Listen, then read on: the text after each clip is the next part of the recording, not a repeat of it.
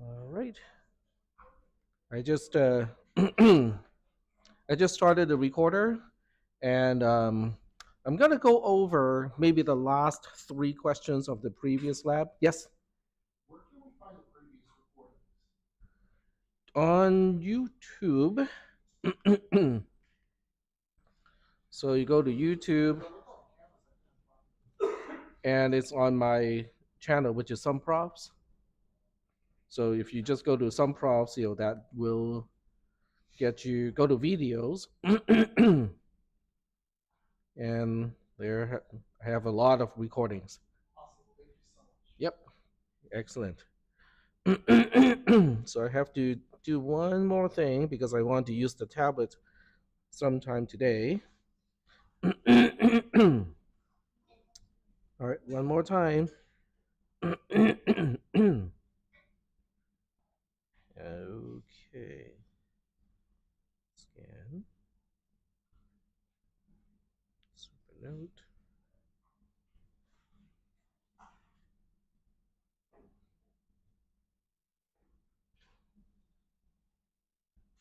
All right. Let's give that one more chance.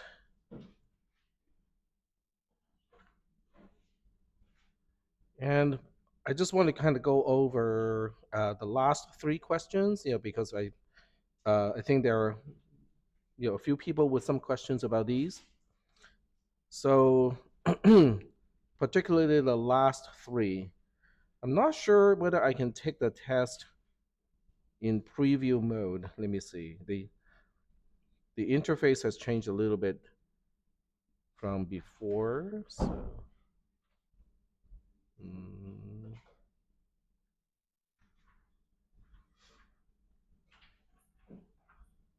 doesn't look like I can easily take the test again. All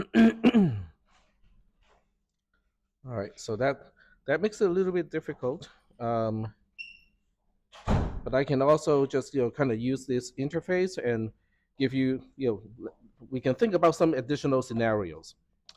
All right, so this is all previous material, and I'm just going to give you guys a few new problems to work on. So we got X, Y, Q, K, and S. Okay. So what the lab was trying to do is to make sure that you understand the relationship between the digits and also how to use the functions R and C to come up with the answers. So if I give you just the Y and Q and I ask you to figure out what X is, the question is, can you do that? So I'm going to give you, and also give you the base. So in this case, I'm going to use base 5, which is not in the lab. The lab uses base 6, 7, and 8, depending on the question. So I'm going to work with base 5 here. And we'll say that we know the Q ends up with a 2. And what column this is on really does not matter, okay? Because it all boils down to the relationship between the digits. So let's just say that this time I know Y is, I have to be careful here. Let's say Y is 4 this time. I want to figure out what X is. All right, so if this is the question, you're supposed to solve for the question mark, and this is in base 5. What is the first step? What do you need to do first in order to answer this question? Okay, yes. Yes, so you're doing two things, right? So you're expressing the relationship between Q of I to X of I and Y of I. That's one. And then two, you're trying to recall what is the R function, what it does. Okay, do you guys have any questions? Nope. Okay. All right, just wondering. All right, so can someone tell me how Q of I is defined, or how it is computed using Xi and Yi? I just mentioned it. He just mentioned it. X plus y mod base. That's not the way we want to look at it right now. We say Q of I is the R of Xi Yi. Okay. The reason why I'm sticking with R of something is because If we just say that this is xi plus yi, the whole thing mod whatever the base is, which is 5, that works in general, but it is not how we want to define R once we switch to binary mode. Because when we switch to binary mode, we want to use Boolean operators to define all the functions. So I still want to refer to the R function, to connect the q of I digit to the x of I and the y of I digits. So after this, then I go like, okay, but this is base 5. If it's base 5, I cannot use the Boolean operator solution for the R function. So I have to resort to the addition and the mod. In this case, this is modding 5 because we're working with base 5. Is that okay? So that means, generally speaking, the way we answer questions or the way we process these questions is to think about definitions first. Okay, are there any definitions related to what the question is asking? I think that approach generally works, not only for this class, but also for your math classes, your physics classes, is to find the definitions, okay? Because all of these classes have definitions for all the concepts. So now that we have two concepts, okay, there are actually two definitions in use here. One is how Q of I relates to X of I, Y of I. The second one is how R is defined. So now we have all of these things.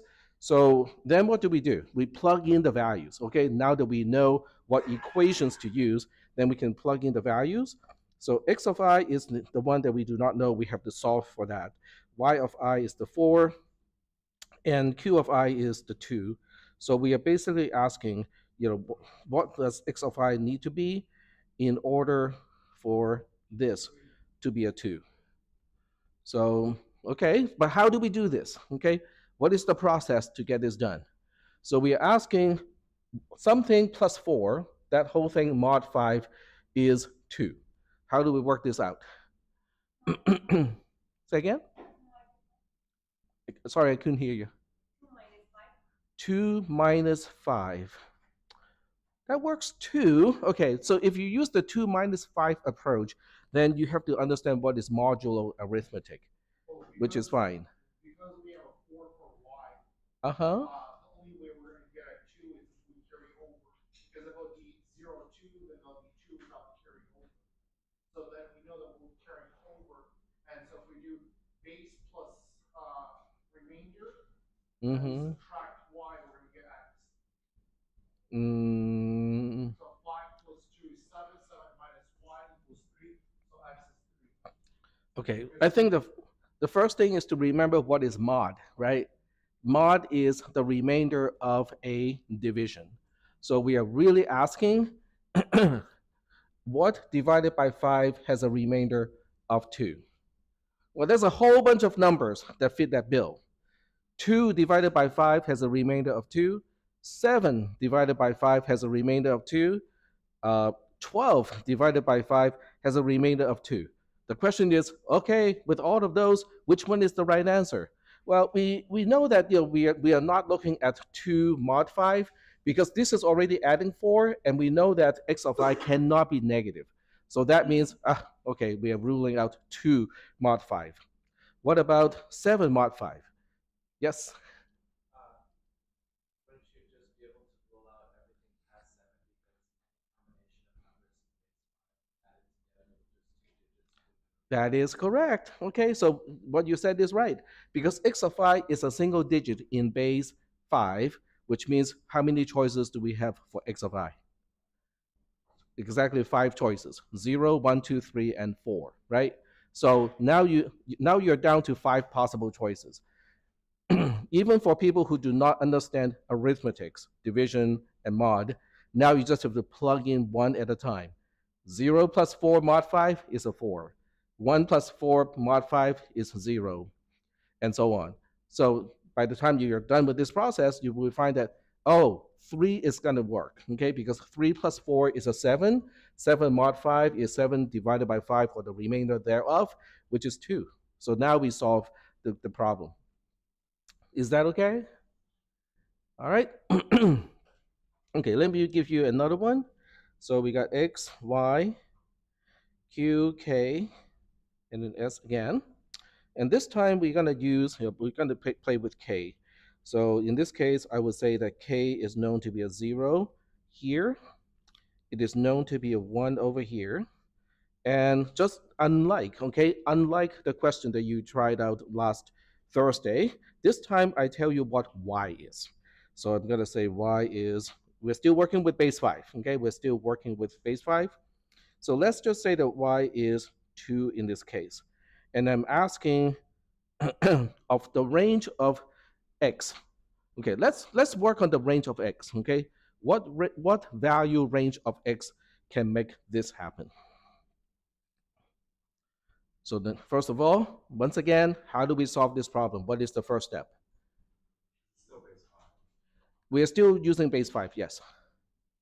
So what is the first step to solve this problem? D, d, starts with the D.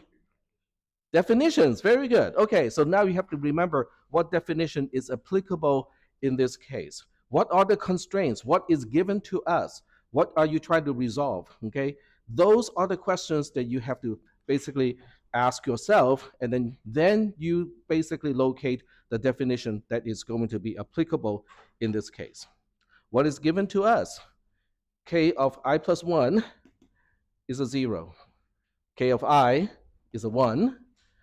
Y of I is a 2. Those are the given. What are you trying to solve? You're trying to solve for the range of value of x that can fit this particular constraint. So this is a constraint type of question, which means you are given a certain set of constraints and you're trying to find out what value of a certain variable will meet these constraints. Are we doing okay so far? Okay. So in this case, we use k of I plus 1 is c of xi yi plus c of qi ki. Okay. The c is what? How do we define the c function? C of u v is u plus v. Oops. Okay. Screensaver. I should turn that off. It's u plus v, the whole thing, greater than or equal to the base question mark 1 colon 0. Okay. You probably don't need to write down everything because this was something that we talked about last time, and it is also in the module that talked about this. So in terms of the definition, this should not be new. What is new in this entire discussion is how do you associate the question with the definitions, which assumes that you already know the definitions. Because if you don't know the definitions, there's no way you can say, oh, I think this relates to that definition, because you don't know the definitions. So that means, in your review of the content, you have to kind of make sure that you have a place, in your notebook that you write down all the definitions. So it's easy for you to refer back to the definitions. Okay, so we got all the definitions here. And now the question is, we already know the constraint. We know x of I plus 1 is a 0. So we also know that c of uv, okay, u and v are basically just names of the parameters. The function c can only return a 1 or a 0. It cannot return anything that's negative, which means if the sum is a 0, this has to be 0, that also has to be a 0. Does that make sense? So from a few constraints, now I work out a few additional constraints, because what I have worked out is c of xi2 has to be a 0. And then I also worked out c of qi1 also has to be a 0. Does that make sense? Is it all kind of logical? Okay. So now the question is, okay, looks like we got 2 variables and 2 constraints, and you go like, are we really sure that we can solve this? Well, we only got one independent variable here. The other one is a dependent variable. Why do you think that I said that?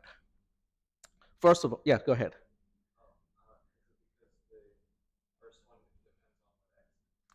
No, x is the, okay, I'll give you a clue. X is the only independent variable. which means Q of I is not an independent variable. Why is it not independent?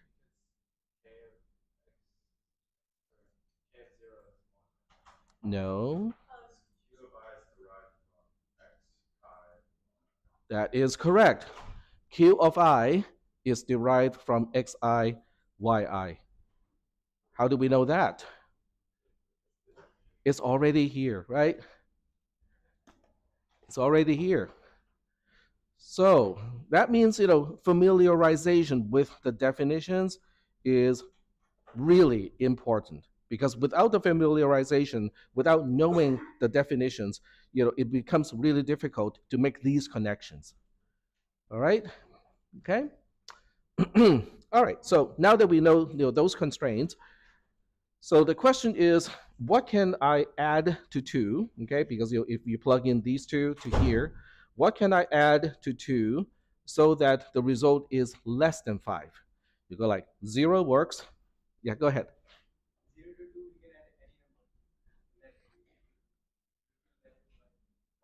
Okay.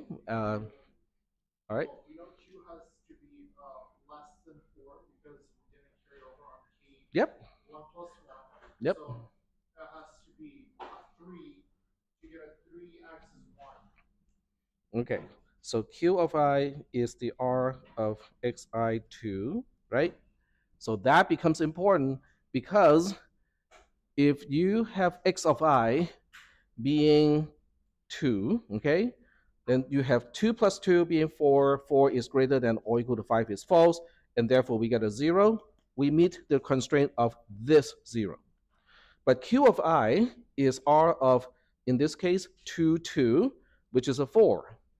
And then C of QI1 becomes C of 4, comma 1, which in base 5 will give you a 1. So we are not meeting both constraints. So that means we have to step it back once so that we can now say, oh, okay, so x of I being 2 is not going to work. X of I can only be 0 or 1 in this case. 0, 1 is like a 4 because 1, 0 is a 5 base 10. So when x of I is a 1, then C of 1, 2, okay, we have 1 plus 2 here being less than 5, it would give us a 0. So the first constraint is met. Q of I is R of 1, 2, which means it is a 3. So when Q of I is a 3, then C of 3, 1 is going to try to calculate 3 plus 1, which is a 4. Is it greater than or equal to 5? No. That means it also gives us a 0, so it would also meet the second constraint. Is that okay? Does everybody understand, how I worked out that in this case, x of I, this particular thing here, can be a 0 or a 1, but it cannot be anything higher than a 1. Are we good so far? All right. So I can almost guarantee, okay, let's take out the almost. I can guarantee that in this class, your exams, midterms, and the final exam are filled with problems like this, okay, where knowing the definitions is the starting point of solving the problems. So you have to be prepared for those, for those midterms and the final exam. So yeah, go ahead. They're open book and open notes, but open book and open notes only helps you in, when two conditions are met. One, you have the notes with you. Two, you know where to find stuff in your notes. And those conditions are not necessarily easily met, especially the second one. A lot of people think, if I bring everything that is on the Canvas shell, print out everything, print out all the sample programs, print out all the circuits, then I should have met the first criterion. Yes, that is true. But since I wrote those notes, okay, and I cannot remember where I put some of that stuff, the chances of you finding that stuff under pressure is not looking good. So, knowing that now, what are you going to do?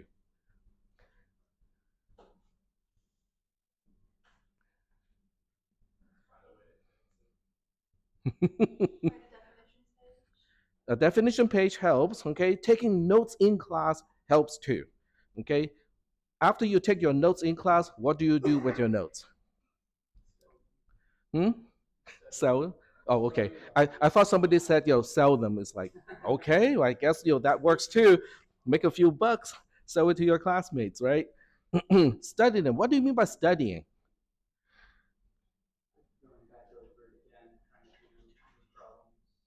Mm-hmm. Try to, and you can use the lab. So you can use the practice lab because that allows you to basically redo things over and over again. There is a certain number of actual questions, so you can exhaust those.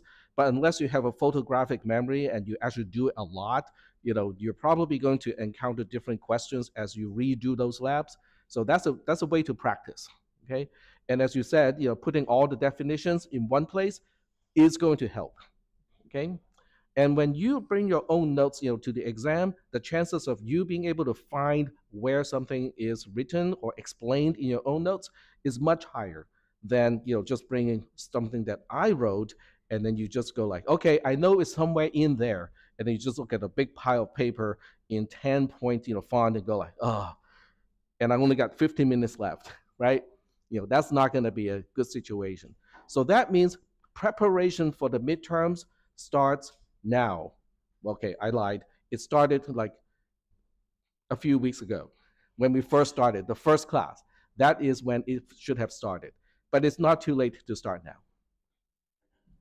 Yep.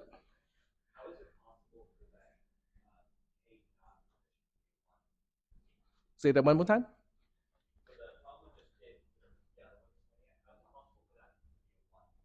Okay, I never really said which column this is on. Yep. So this is not necessarily column zero. Yep. All right. Okay. Yes, go ahead. Would 0, 1 in this case indicate that, so K1 plus 1 indicate that it's a 4 or not? I'm not sure what you said. Go, Would, can you repeat that question? would K1 K1 plus 1 indicate that that is a 4 What is a 4? together? K is a 4. To get K is a 4. Well, K can only go between 0 and 1. It can never be a 4. So if we add one more digit to Q, K would roll over, right? The K1 plus 1 would roll over to 1. If we add One more digit. one more digit, So it wouldn't be 0, 1 for X. okay, it wouldn't be 0, 1 for X. Okay, it wouldn't be 0 or 1 for X. Okay, and then, So would then the K1 plus 1 roll over to 1. So but Q cannot be anything. Q depends on X and Y. You cannot arbitrarily and say, okay, Q has to be blah, because Q is dependent on X and Y. That's how we compute Q. yeah, but Q1 and plus K1 equals K1 plus 1, correct? Q1, okay, let's assume this is column 1. Q1 plus K1 K1, and the carry over is K1 plus 1. K2, uh-huh. It's K2, not K1 plus 1. Well, 1 plus 1 is 2. Not in the quiz. No, it is, well, 1 plus 1 is 2. I mean, that is universal. Whether it's in the quiz or not, if you ask anyone what is 1 plus 1, it is 2. Unless you want binary, then it's 1, 0. So with this, with K1 and K0, would that indicate that K1 plus Q1 has to equal 4? K1 plus Q1 has to be 4. You mean with S1 So here? if we take K2 and K1 together, Uh-huh. because it's not 1-0 because it didn't roll over. I'm not really sure what you mean. So maybe we should take this a little bit offline, like after the class, because if you can show me, on paper, it would be easier for me to understand what you're asking. Okay. All right. So remember that question, okay? When I see you at the lab or after class, we can talk about that. Okay. All right. So what I really am trying to do is to make sure that you guys keep the midterms in mind, knowing that those are open book and open notes, and knowing that I will ask you questions that require thinking. Okay, you need to know your definitions to begin the process of answering those questions.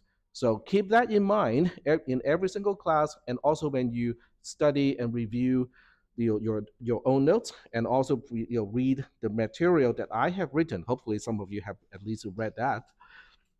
Okay, so those are the ways that you prepare for your exam. It is not something that you do a few days before the exam.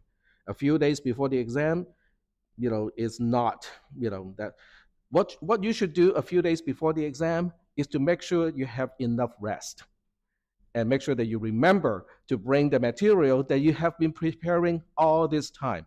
That is what you do the day before the exam, not to try to understand the material at that point in time. Okay, so I'm just trying to give you guys as much warning as possible so that people do not get surprised on the day of the exam. Now, obviously, some people say, "Yeah, that makes life really boring. I really like to live dangerously and on the edge." That's fine with me too. Okay, but I do want to know. I want you to know, what I would do to prepare for exams in this class. All right. So that concludes my little review of this material. And with that said, we are moving on and going back to this module here. I changed a little bit, okay, not dramatically. I changed a little bit. So when it had xy here and r of xy, c of xy, I changed all of those names of parameters to u and v, just so that we don't get confused between the way I use the parameters in the function with the rows that we use to describe the addition process. It's a minor change, should not affect anything, but I just want to make sure that we all understand that we got that update or revision in the notes. All right, so we are pretty much done with sections up to 5.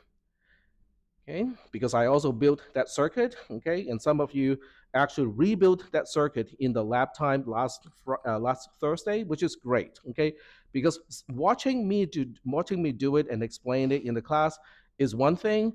Doing it yourself is another thing. Okay, just being able to apparently understanding what I'm talking about in class does not translate to you can actually do it when you're on your own. So I would encourage people to also, kind of redo the circuit when you're on your own, and hopefully not watching the video at the same time. So you're trying to actually remember what I said in class and apply what you have learned, because all of those exercises will help you build stronger pathways between the concepts, which means that by the time you need to problem solve using those concepts, they're more easily connected, when you're trying to answer questions. All right. So questions? No? Nope. Okay. All right. Just like infomercials, but wait, there's more. Usually means there's a lot more. Okay. So in this case, the problem with the adder that I have built the other day, it is, by the way, called a carry ripple adder, because it does a rippling effect of the carry bit from bit 0, and then it propagates the changes all the way to the most significant bit of the adder. But that propagation is linear, which means the amount of time to finish the calculation is proportional to the width of the adder. A 64-bit adder takes twice as long as a 32-bit adder. A 32-bit adder takes twice as long as a 16-bit adder, and so on. Okay? The circuit is easy to understand, it's easy to build, but it is not efficient. So what we're going to talk about today is how do we make a much more efficient circuit that looks ugly, like really ugly, okay? But we are going to sacrifice silicon or transistors for efficiency, for time, basically. We want to be able to finish these computation as quickly as possible. So the first part of this is really something that looks like this. If you have taken CISP 440 or discrete structure, now that we know the actual notation, this is Boolean algebra. Okay, this is basically Boolean algebra to derive the original equation, which is here, all the way to something that looks like this. I'm not going to spend time to explain the actual steps of the derivation because this is not CISP 440. But if you have taken CISP 440, you might want to test your knowledge of Boolean algebra by trying to follow the derivation. I spell out the actual rule of the derivation on the right-hand side, which means you can actually just use that to help guide your own process of going through the derivation. So what I'm going to do is to say, okay, starting with this, k of I plus 1 is boiling down to this all the way at the end. The thing is, I want to get rid of the dependency that if I want to compute k of I plus 1, I need to first know what is k of I. You look at this and you go like, but tech, this is not doing the job. Because look at this, k of I plus 1, okay, which is what we want to solve for, still depends on k of I down here. So I have, after all this work, I did not achieve what I wanted to accomplish. Well, sort of, okay, but I'm getting closer, okay, I'm getting closer. So with the next paragraph, which looks kind of insignificant, I have actually changed the presentation of the next paragraph a little bit. It used to be worse, okay? So the next paragraph is basically saying, at this point, we define blah, blah, and blah, blah, okay? G of I and P of I. It sounds so trivial, right? It sounds like a really trivial definition at a place where it is not, it's really kind of conspicuous, okay? It's not conspicuous. You would never suspect that these two definitions are important, but they are important, okay? So we are defining G of I to be Xi, Yi, which means it is the conjunction between Xi and Yi. We're defining P of I to be Xi or Qi, okay? Remember, this is my notation. What looks like multiplication is actually conjunction. What looks like addition is actually disjunction, okay? So you have to keep that in mind. Yes, that is correct. Conjunction means and, disjunction means or. The reason why I refer to conjunction and disjunction instead of and or has to do with and or is commonly used in the sentence anyway. And I want to avoid that confusion. So when I want to refer to the operator, I would use the term conjunction so that this way I can say the operator's conjunction and disjunction are blah, blah, blah. Okay, because in that case, the word and, A-N-D, is a part of the actual sentence. It is not a part of the operator description. Okay, so there's a reason why in certain contexts, I would refer to those operators by their formal mathematical name. All right, so with these two definitions, then we can rewrite this thing here so that we end up with this definition down here, okay? It's not really a definition, it's more like a derivation of what we had before. So when you look at this particular equation, k of I plus 1 is G of I plus, or P of I and K of I. It has to do with these definitions. G of I is Xi and Yi, which is here. P of I is Xi or Yi, which is over here. So I can just rewrite it a little bit, making use of the G and the P terms. Is that okay? It's basically just substitution based on how G of I and P of I are defined. Yes. Is this the same thing as the C function? Mm. Oh, I see. I see what you mean. Yes and no. It is not a function. This one is spelling out that the only way to compute g of I is conjunction. The C function may not be using conjunction depending on what base you're dealing with. So I wouldn't make that association. I would treat g of I being the conjunction of x and y of I as a whole different thing. Okay? But that's good recognition there because they're both conjunction, but I would not make that association. Yep.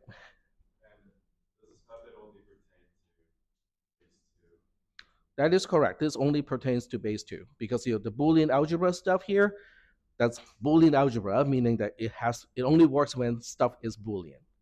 Yep, very good. This is only applicable when we're dealing with base 2.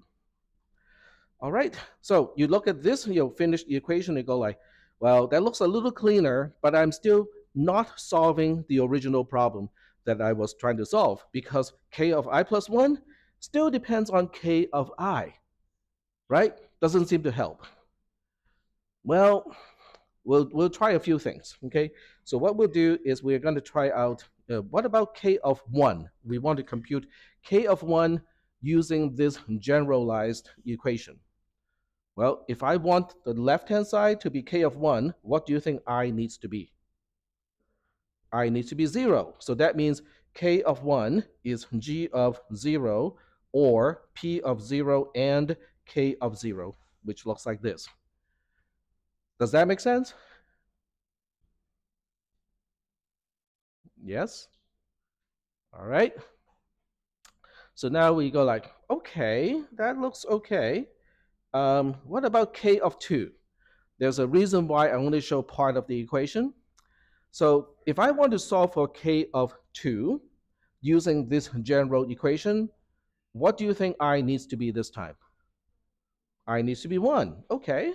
So if I needs to be 1, then I can re-express k of 2 as g of 1 or p of 1 and k of 1. Does that make sense? This is just a direct way of making use of the general equation up here. And we just say that, okay, I want to solve for k of 2, so I needs to be 1.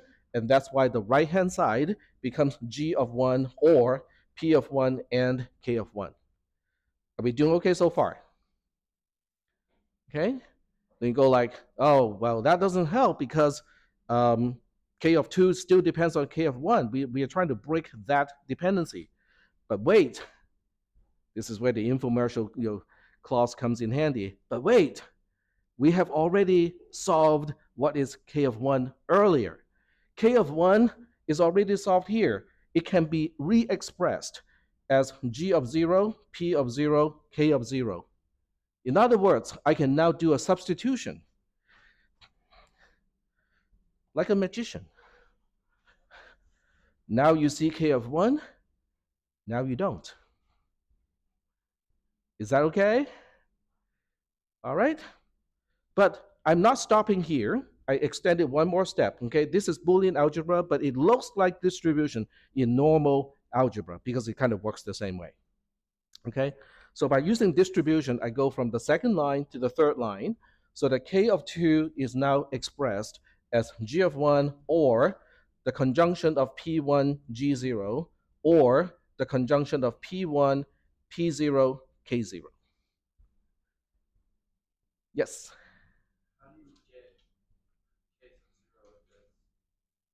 K of 0 is an input pin. So that's why, just like in the circuit, remember the circuit that we built the other day on last Thursday? The carry in is basically K0. K0 is one of the input pins. So there's no way to compute K of 0. It is simply something that you have to feed to the adder. All right, so now we want to work with K of 3, same thing. So if you plug in and you say, I want to resolve K of 3, then I needs to be 2. So the other side becomes G of 2 or P of 2 and K of 2. That's exactly what we have here. Then you go like, but wait, K of 2 can be expressed in this particular way. So now, magically, K of 2 is no longer appearing in the entire equation. Now, does that make the equation or does it make the formula complicated? Yes. We're going to have to use some silicon to do this. But we don't have the linear dependency anymore. K of 2 does not depend on K of 1 anymore. K of 3 does not depend on K of 2 anymore. Everybody only depends on the P, the G, and K0. Okay, so let's go all the way to the bottom here. So now we can see that how K3 is, after the distribution, becomes G of 2 with a disjunction conjunction of P2, G1, and so on.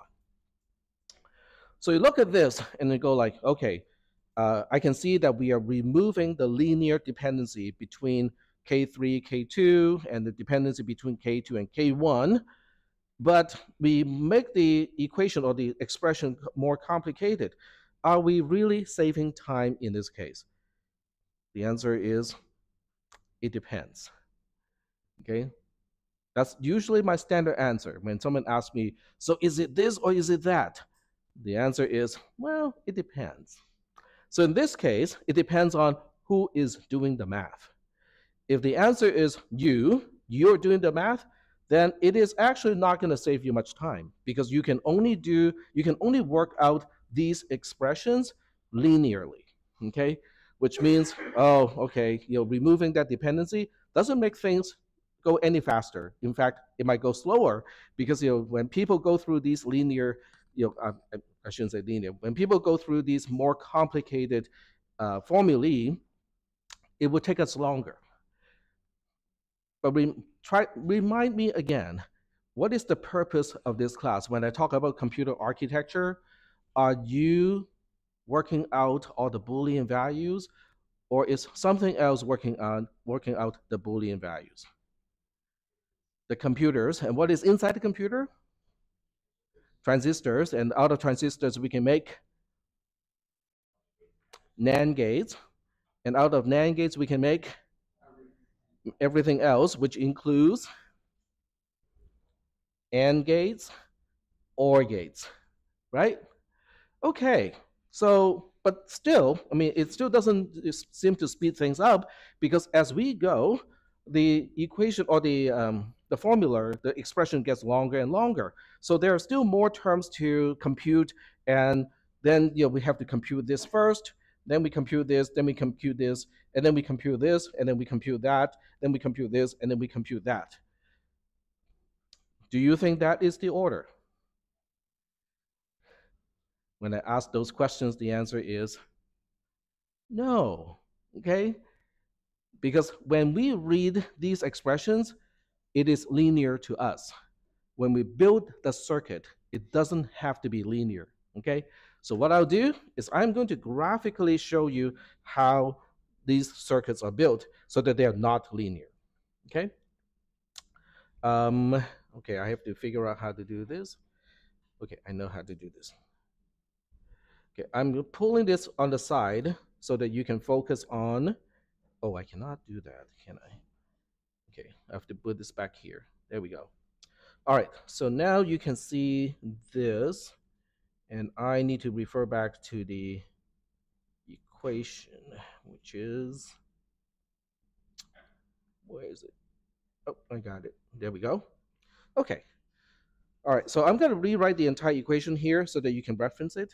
Okay, so K3 is G of 2 plus the conjunction of P2, G1, or the conjunction of P2, P1, G0, or the conjunction of P2, P1, P0, K0. Okay, so this is just a copy of what you saw earlier in that screen. Okay, so now the question is, how do we structure the gates to get this done? Okay, does everybody understand the question? How we are going to structure the gates? Okay. All right, so we're going to say, what do we need, to get this done? Looks like we need all the G's, we need all the P's and K0s. K0. So we need K0 as an input. We need G0, G1, G2, P0, P1, P2 as input pins. And all we are trying to do is to compute K of 2 on the other side. So now the question is, what kind of gate do we need? Well, what if I tell you that logic gates, unlike operators, can have multiple inputs? So that means the usual gate that we have encountered up to this point, they all have two input pins. Well, but we are not restricted to only have two input pins. You can have a three input AND gate, you can have a four input AND gate, you can have a five input AND gate, and so on. Is that part okay? Are we understanding that um, it's basically a difference between the operators, conjunction and disjunction, versus the logic gate that can implement those operators. So that means the first thing we know is if we want to compute this outer OR, we can now have a single OR gate that has four inputs in order to compute K of 2. Okay, so let me draw that OR gate. So here's the OR gate. Okay, and the OR gate computes K of 2. One input of the OR gate is corresponding to G2. One input of the OR gate is corresponding to P2G1. One input of the OR gate is going to correspond to P2P1G0. And the last input of the OR gate is going to correspond to P2P1P0K0. Okay, is that concept doing okay with you guys? Because what the focus of this entire discussion is when we work on operators, binary operators, we can only have two inputs, then we have to compute the value of the operator, and then we stack it to the next operator. But when we are doing this using logic gates, one single logic gate can have multiple inputs, which means as soon as the four inputs of this OR gate is presented, the OR can be done in one single, what we call propagational delay. I will explain that term later. Yes. How does the circuit then? How does the circuit work?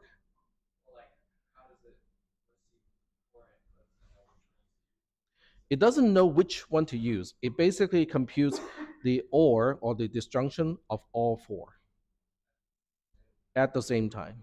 Yep. Okay, so I think I know what you're trying to ask. So let me see if I can find answers to that. So what you're looking for is a four input OR gate in transistors.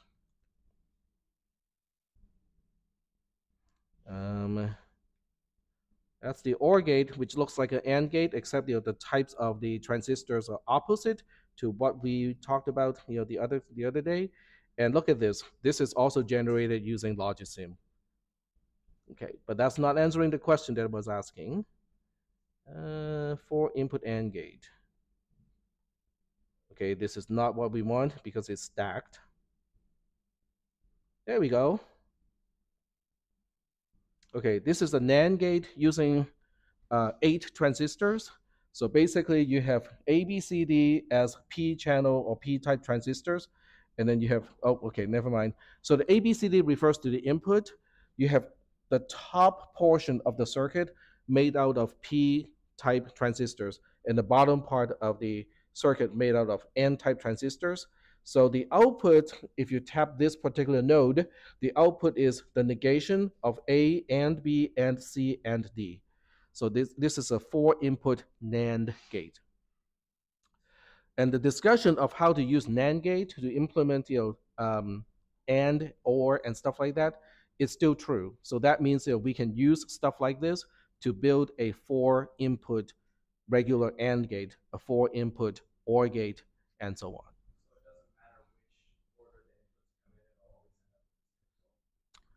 No, it simply computes A and B and C and D and then negate the whole thing. That's what this circuit does.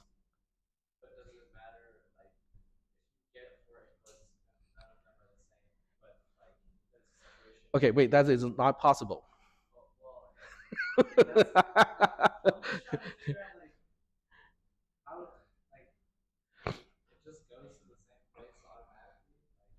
What do you mean by going to the same place?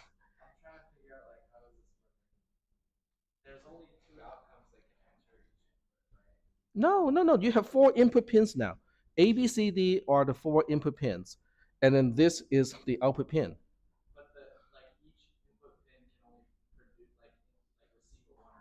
That is correct.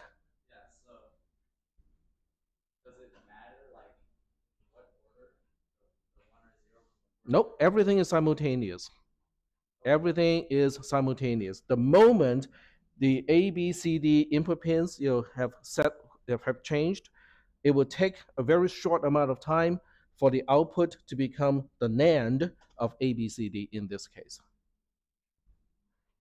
It's a continuous process. The moment you change one of the pins, the output will change after a very short propagational delay. I'll explain that term in just a little bit. Yes, go ahead. Yeah, I was just thinking of the first logic system you showed. Mm-hmm. And that's what he meant. Like, if we input a 0 for B, wouldn't it then be false? But if we're doing well, then you said negation, then that would be true, right? At the end, B would be a 1. Are you still referring to this circuit? Yeah. And your question was So if we look at the first circuit you showed, right? the It first. was similar thing, but just had No, you mean this circuit? This is a NOR gate. first lecture. Oh, the first lecture. Okay. Yeah, it only had one N type and one Yeah. P type. Yeah. So And then we had the two N types and two P types. say that one more time. Then it had two N transistors and two P transistors. Mm-hmm. We inputted like a one is one input is a one, another one is a zero. Then it would only have one output because only one circuit would receive power. Okay, let's think about this. Okay, let's think about this. I'm looking at the output here. What can make this output connect to ground, which is the zero? I need which transistors to be conducting, to be on? All of the. No. ABCDs are the input. They're not the name of the transistors. What transistors need to be conducting in order for the output of this circuit to be a zero? All the N types, right? These are the N types. So how do we turn on an N-type transistor? It's false. No. Zero. The gate has to be opposite to the source. And with an N-type transistor, what is the source? Zero. So that means the gate has to be what in order to turn on the transistor? 1. That's right. So when A, B, C, D are all ones, then the output becomes a 0. Okay? So the flip side of that question is, what if one of A, B, C, D is a 0? Well, if one of A, B, C, D is a 0, then one of these N-type transistors will be off, which means the entire series is not connecting. So you have no path to go to 0.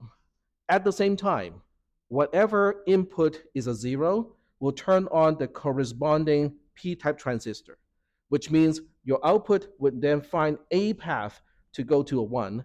That means the output is a 1. So that means you still have a NAND function, you still have a NAND operator.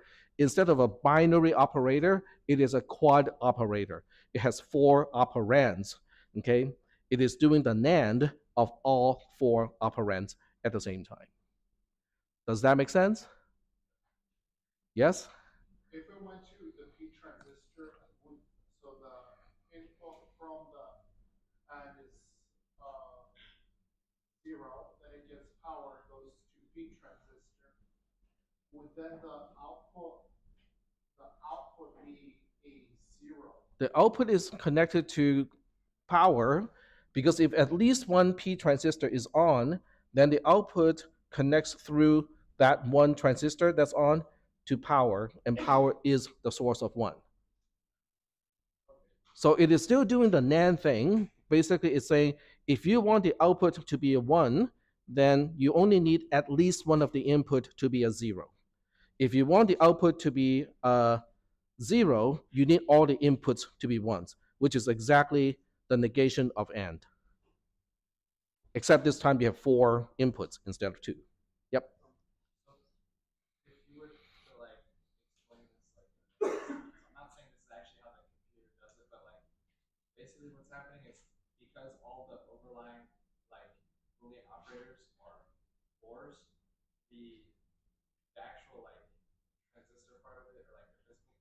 Mm-hmm.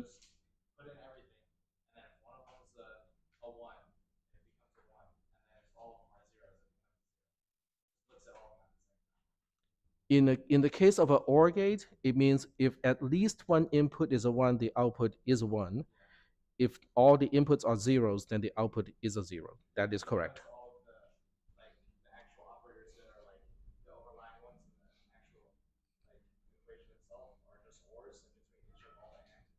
That is correct. Yep. Yep. Yep. Getting back to the diagram, it basically means, okay, let me get back to the pen here. It means that once you have these components independently figured out, okay, and you feed all of these through the same four input OR gate, then it will take a very short amount of time to compute the OR of those four inputs. Okay, so now what is the rest of the circuit? Well, the first one is G of 2, and we just say, okay, G of 2, why don't you just connect to this wire here? No gate here, okay? The next one is P of 2, G of 1. P of 2, G of 1. Okay, fine, we'll put an AND gate here. So we have G of 1 going to one of the inputs here, and then P of 2 going to the other input here. And this goes to the one of the other inputs of the OR gate. And now we have P of 2 and P of 1 and G of 0. Okay, that's going to look ugly, but it's okay. We are used to ugly now. Okay, this goes to one of the input, this goes to the other input, and then this goes to yet the other input. The output of this thing goes to the second to the last input of the OR gate. And now we have P2, P1, P0, K0. Okay, so that's the ultra ugly AND gate.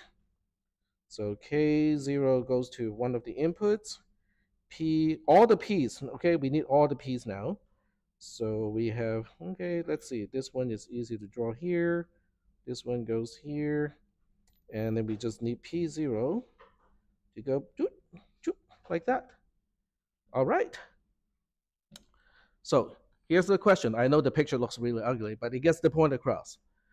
So as it turns out, the propagational delay of this two input AND gate, this three input AND gate, and this four input AND gate, in theory, are the same. Okay, they take basically the same constant time to compute. Just looking at the picture, do you think these three AND gates, okay, 1, 2, 3, do you think they can start computation at exactly the same time? Or do they have interdependency, like, oh, wait, you cannot start until I'm done? What do you think? Just looking at the wiring, can they compute at the same time? Can they start at the same time? Yes.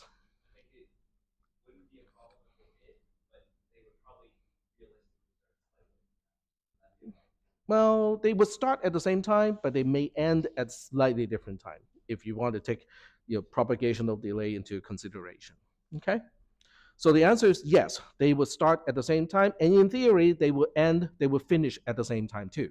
So that means if I want to look at a stage in terms of time, this is one stage. They all occur at exactly the same time window of time. This is the second stage because this one cannot get the right output until the inputs are correct. So this is a two-stage, basically a two-stage architecture of logic gates.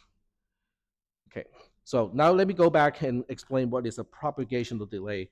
And before we do that, let me take row first, okay? Because we can probably take a short break to do this. Okay, give me a second. I need to pop the other screen back on. Yeah, today is all right.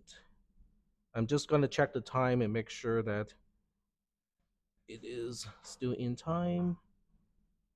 Yep, it's still in time. The passcode is look ahead. Let me move this window back here. There we go. All right, so if you refresh your Canvas shell and look for 20240130, it will give you a quiz, and then the access code is look ahead, because that's the name of the circuitry that we are looking at. It is called the carry look ahead circuit, or the carry look ahead adder.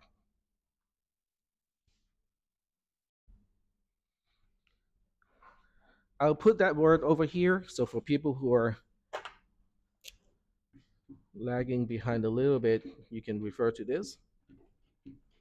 Look ahead as one word, all lowercase.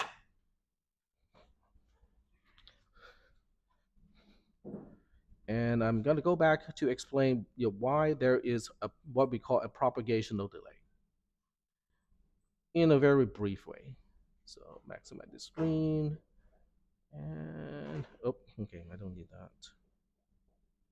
All right, so I'm going to go back to this circuit here, which is just a glorified version of the two input NAND gate that we talked about.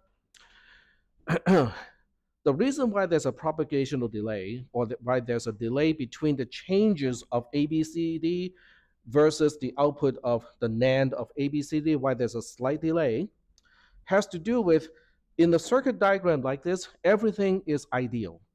The conductors have zero resistance, zero inductance, and then the transistors do not have any capacitance. In reality, guess what? Things are not ideal.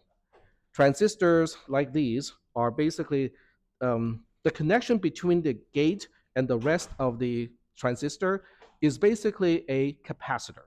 Okay, so there's capacitance between the input and the rest of the transistors. It's called it's a capacity. It's a capacitor. Okay, that's the name of this component. It's a capacitor. And then the wiring connecting everything together, and also when current go through the transistor, there's also resistance. So when you have inductance, resistance, and also capacitance, it means it takes time for things to change. The moment, let's say A is going from a low, a 0 to a 1, that change cannot be immediately affecting this transistor because it takes time in order to charge up the capacitor. Especially when you're charging through a resistor, there's an RC constant. For those of you who have taken electrical circuits, you will see there's an RC constant to ramp up the voltage on the gate. And then there's also inductance involved. But the bottom line is, because of physics, okay, there's a time delay between the changes of the input ABCD versus the output correctly reflecting the NAND of ABCD. That's just a very short delay. Typically, that delay is measured in single digit of nanoseconds, so it's not long. Okay, if you're talking about one single stage of gates, it's not long, but since we have chains of gates in the operation of a computer, that can be really long. Yes. No, the resistance is also coming from the conductance of the transistor itself. So when the transistor quote unquote turns on, it is not a perfect conductor. It has built-in resistance to it, measurable in, I guess, a fraction of an ohm. But resistance is resistance. It will still take time. It will still restrict the flow of electrons, and therefore, you cannot just instantaneously build up current. You cannot instantaneously change the voltage on the other side.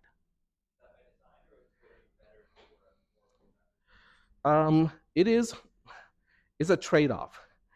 If you want a transistor to have low resistance, you need that to be bigger. But a bigger transistor has a higher capacitance, which means it will take longer for the gate to affect the actual conductance of the transistor. So it's a trade-off. And right now we have 4 nanometer transistors. I don't think we can go much smaller than that, because we are hitting quantum physics limitations. So it'll be interesting to see what's going to happen in the next generation of processors, whether they can still make it smaller. All right, so getting back to this discussion.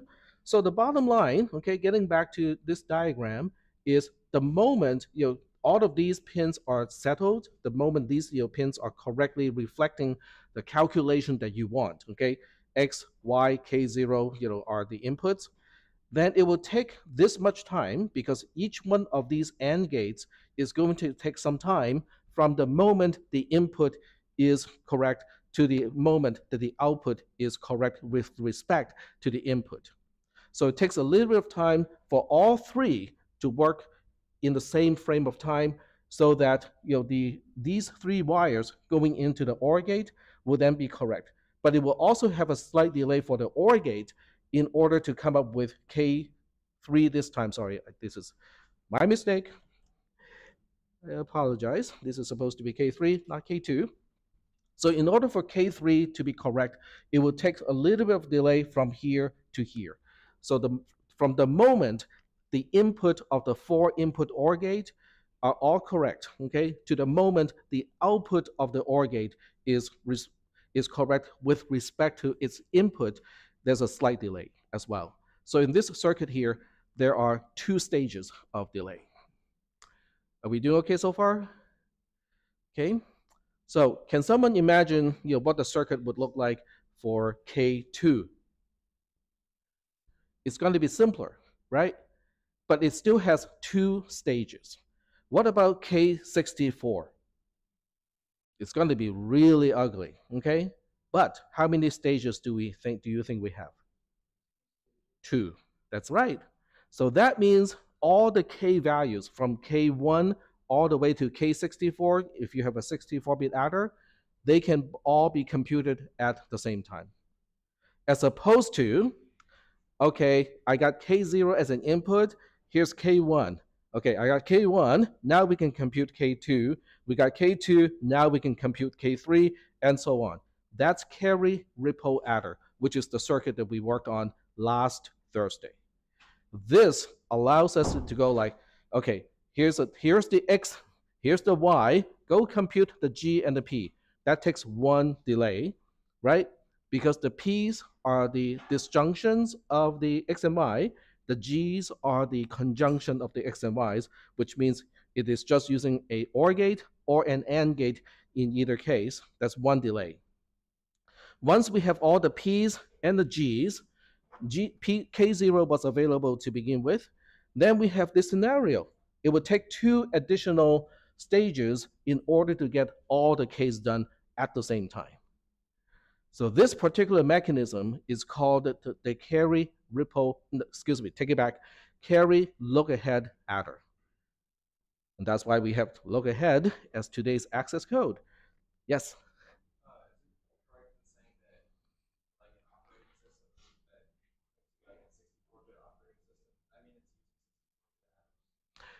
Not exactly.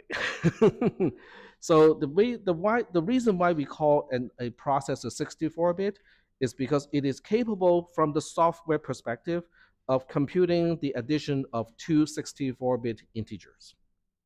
Now, internal to the processor, is it using a carry lookahead adder that can compute all 64 bits at the same time or not? We don't know. Okay, so typically, people do not make truly a 64-bit lookahead adder because the number of connections that you need to make this happen is enormous. And routing resources is the first thing to run out when we are routing transistors on an IC, on an integrated circuit, on the processor chip. So that's why typically they don't do it exactly like this. I'm going to assume that they have 16-bit adders that are truly carry lookahead adders, and then they chain the 16-bit adders, like 4 of those, they would chain them together to become a 64-bit adder. So you're still saving an enormous amount of time, but it's not truly, having all 64 carry bits done at the same time. Not exactly. Okay, so 64-bit refers to both the path of the data bit and also refers to the width of the address bus. So it has to do with what is the width of the integer that we can perform addition? In this case, your 64-bit, right? So that's cool. It also has an effect on the address bus, which means how many bytes can the processor address theoretically. 64 is a huge number already because 2 to the power of 64 would be the number of individual byte locations that are addressable when you have a 64-bit address bus. And we are not running out of that just yet. There's no need to go further. That's correct. Yet.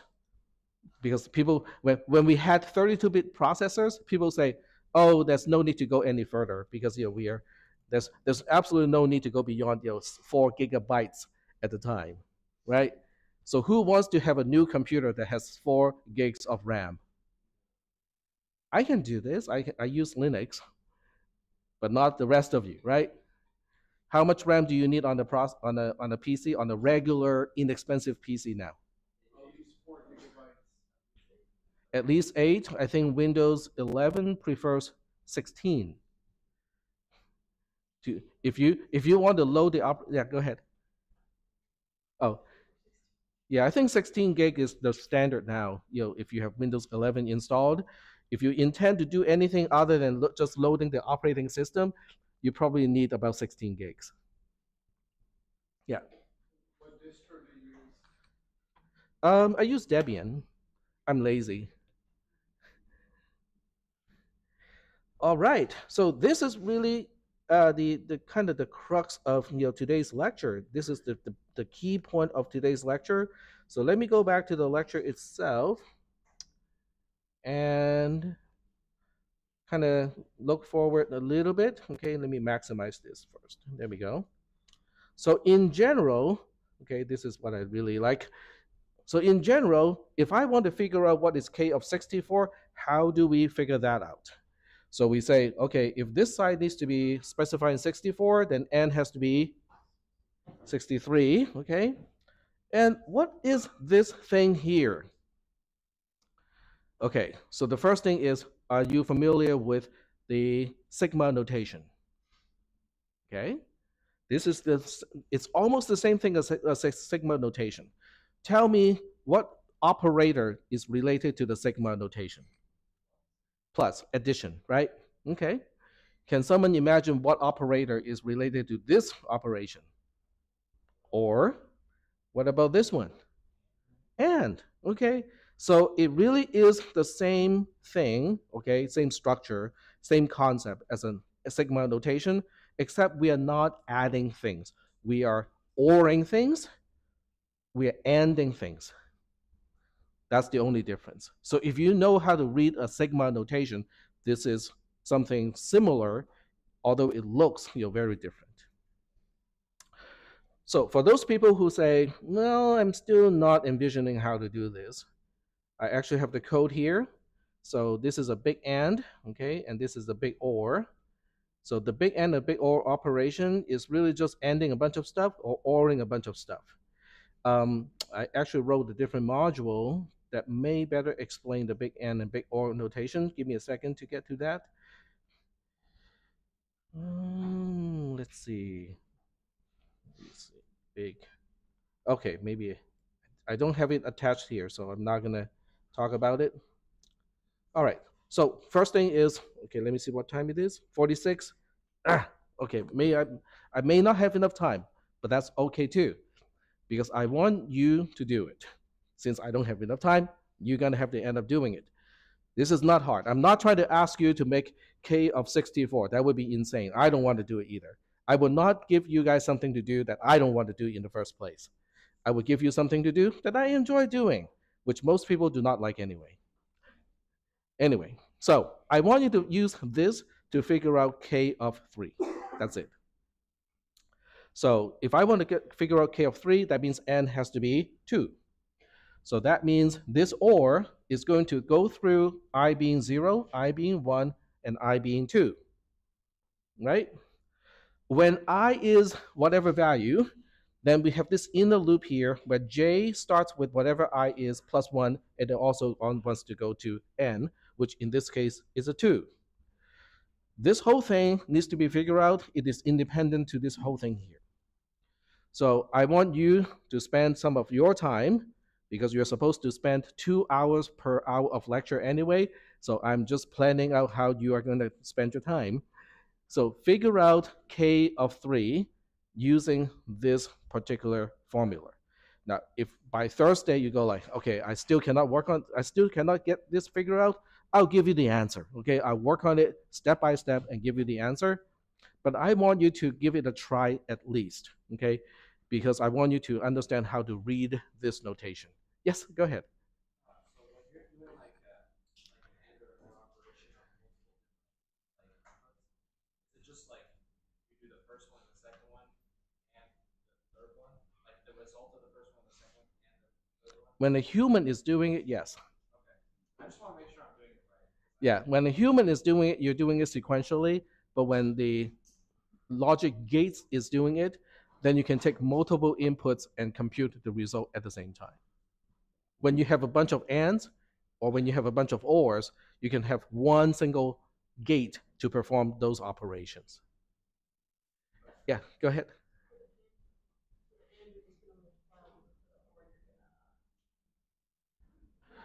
The or is no. The or is or. Okay, or and addition are two different things because one or one is one, but one plus one is two. So all of these are logical operators. They're not arithmetic operators. Even though they look like it, they are not. All right, so I will need to give you guys the access code of tonight's lab. Okay, so let me get to the lab first. So tonight's lab is called multi-bit stuff. And the access code is multi. MULTI is the access code. But read the beginning page first because it contains instruction and explains a certain concept. If you read it first, it will really help you with the rest of the activity. Okay, so don't skip all the way to question 1. Read the opening page of the quiz before you get started. I'll see you guys over at the lab.